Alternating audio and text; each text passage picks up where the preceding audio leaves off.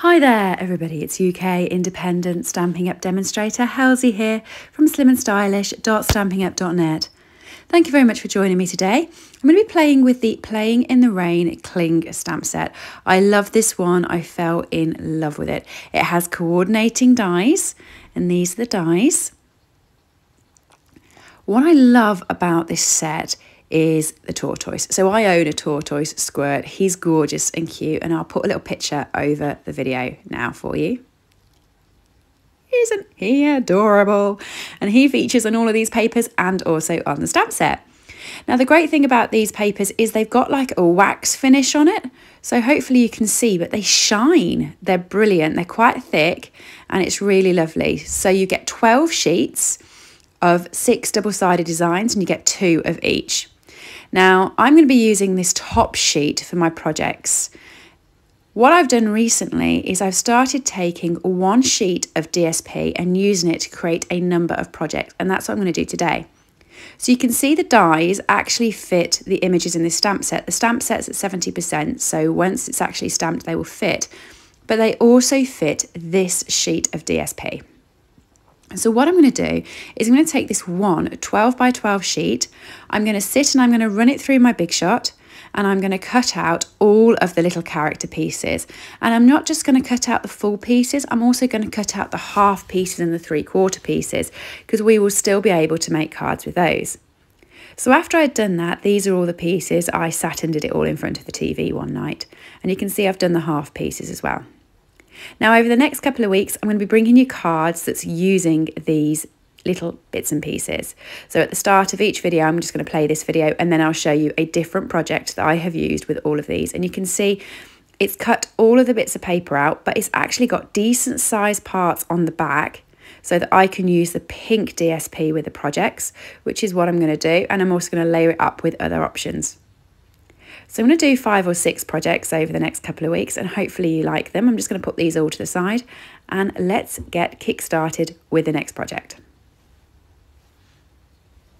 Today's card is this one, which I think is a really bright and happy card. I used this DSP the other day and I fell in love with it.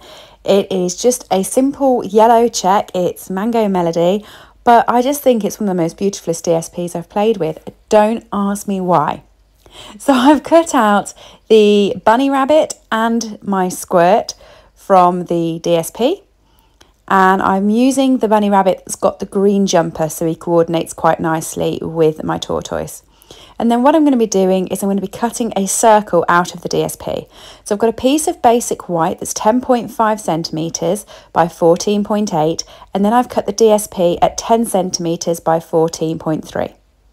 And then what I'm going to do is through the centre of the circle, I'm going to feed both of the characters so that they end up popping out the card.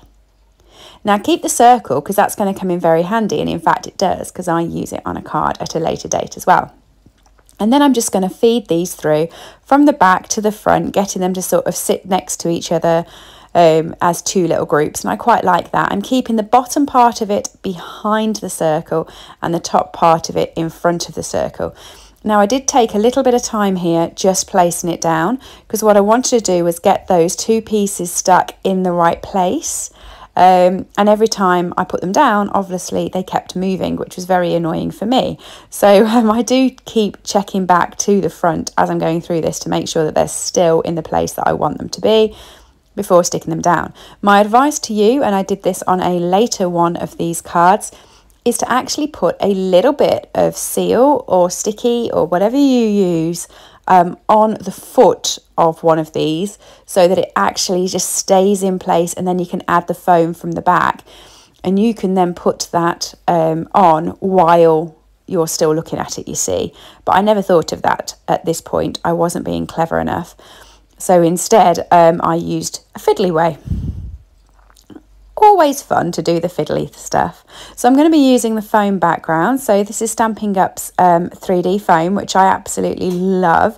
I bought a pack of it probably about a year or so ago and never used it because I thought I've got dimensionals.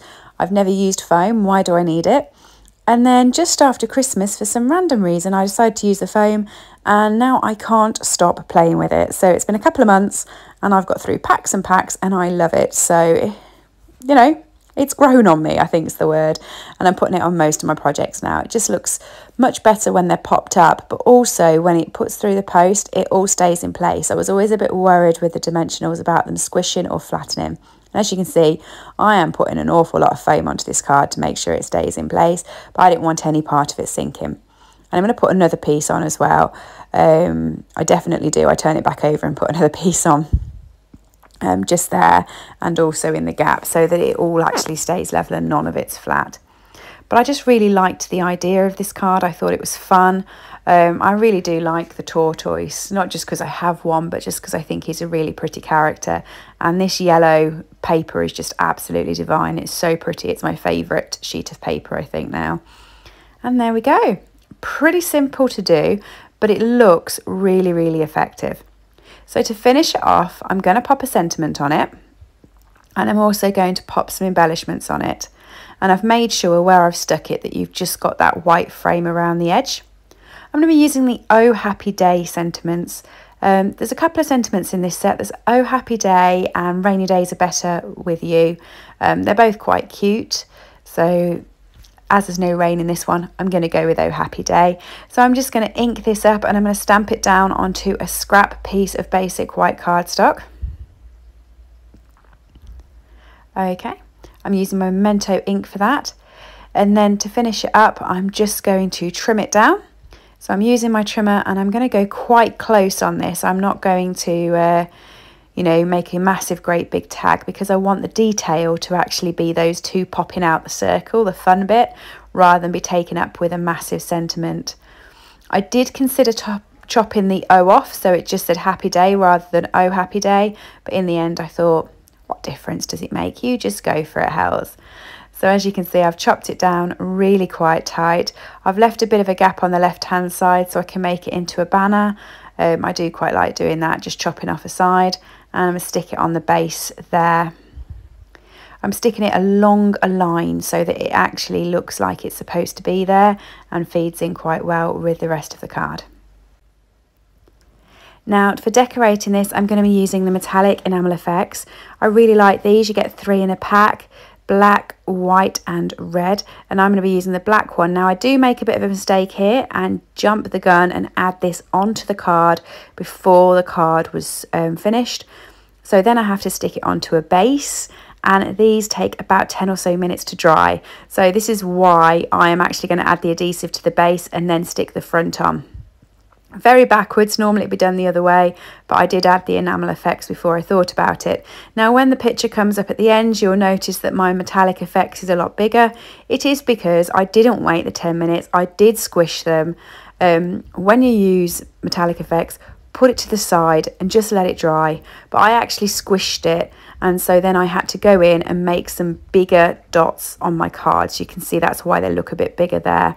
But there's the finished card. Hopefully you like it. Everything I've used today is available from my store, slimandstylish.stampinup.net. If you are new to my videos, hello, welcome, thank you for watching. Do please like and subscribe so that you can see all the other content I put out. And go over and join my Instagram at slimandstylish. Thanks everybody. Bye.